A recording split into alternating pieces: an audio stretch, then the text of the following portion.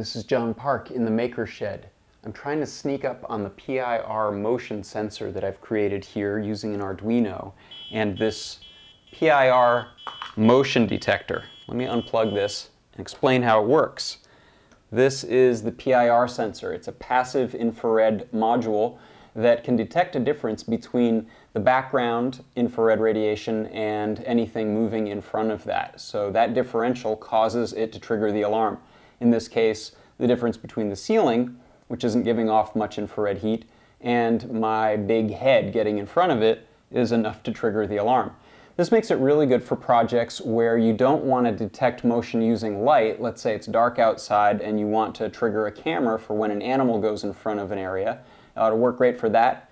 It will not work for setting up a Gatling gun to shoot zombies, however, because they traditionally don't give off much heat, so don't do that.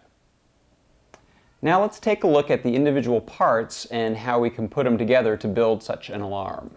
This is the PIR sensor. It has a pair of infrared elements underneath this Fresnel lens dome.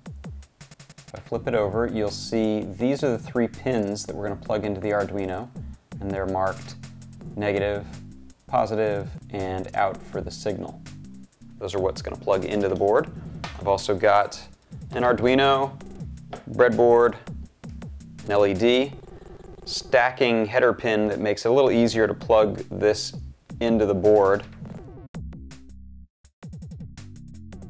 And I've also got a piezo buzzer and some jumper wire. I'm going to point out the connections that we're making here. We're going to run pin 2, this yellow signal line, over to 3 on the breadboard. And then I'm going to run a power off of the Arduino to pin 2 on the breadboard and ground to pin 1 on the breadboard. And this will correspond to those same pins that I've got plugged into the stacky headers on the PIR sensor. Plug that in, and that's ready to go. I've got my LED plugged into ground and 13, and I have my piezo buzzer plugged into ground and pin 10. So that's the whole kit and caboodle. When prototyped out, you could neaten this up if you're going to do something a little more permanent. And now I'm going to plug in my computer. I'm ready to upload the program from the Arduino software. Once it gets on there, it's going to do a little test of the IR in the room to get a baseline. And once it's done checking things out, it'll be ready to sense movement. This PIR sensor is really simple to work with in the Arduino software. The sketch I'm running is checking pin 2 to see if it's low or high.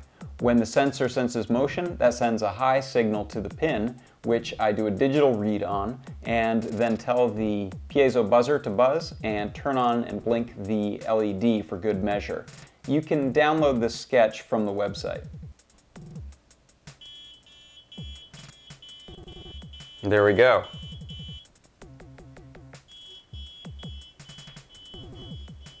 So that's how you can build a PIR motion sensing Arduino alarm system with some parts that you can pick up in the Maker Shed. And don't forget, you're not limited to an annoying piezo buzzer as the only effect. You could also hook this up to use a relay to drop something on someone's head or set it up for a fun Halloween prank. The sky's really the limit with these. I'll see you next time. This is John Park for the Maker Shed.